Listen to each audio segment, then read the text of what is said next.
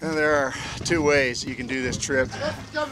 One way is these camels right here. It'll run right over you. See that? The other way is to walk.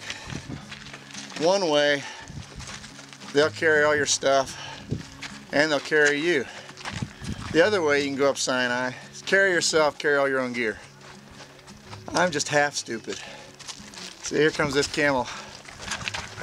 These guys right here, these are the high IQ guys, because they got help. Look at this. Yeah, these camels the camels have a path. If you're in their way, they just kick thunder out of you and go right on. Now I'm hoping I'll have something to say to you at the top of Mount Sinai. Best of luck to everyone.